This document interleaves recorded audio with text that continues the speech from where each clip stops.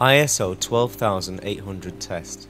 How does the BMCC in 2.5K RAW mode compare to a Canon 5D Mark II in H.264 mode at ISO 12800? The purpose of this test is not to see which camera looks best. Many people consider it acceptable in extreme circumstances to turn up the ISO of their DSLRs in video mode to extreme values such as 12800.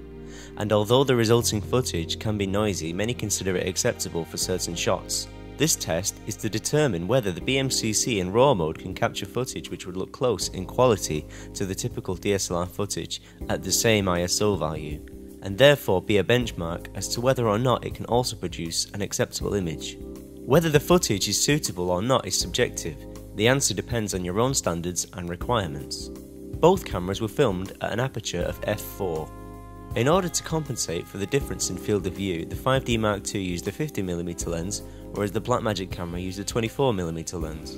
Both lenses were set at f4. The 5D Mark II was recording to 1080p video using the standard internal H.264 recording. The 5D Mark II was also turned up to 12800 in camera.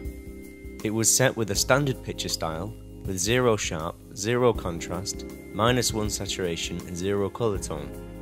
The Blackmagic camera was set to 2.5K RAW mode and its internal ASA value was 1600. On the 5D Mark II in post-production, despite the white balance being set as tungsten, it was slightly off, so a very minor colour correction was applied. I converted the 5D Mark II footage to Cineform at Film Scan 2 quality setting as a digital intermediate. Because the Blackmagic footage was filmed at 1600 ISO, it needed to be pushed 3 stops in post for it to reach 12800 ASA. As such, the exposure value was set to 3 inside DaVinci Resolve. Because the sensor inside the Blackmagic camera has a native ASA of 800, this means that a total of 4 stops have been applied digitally in order for it to reach the 12800 ASA rating. Because the 5D Mark II already applies noise reduction to its footage, but the Blackmagic Cinema camera does not, I only applied noise reduction to the Blackmagic Cinema camera.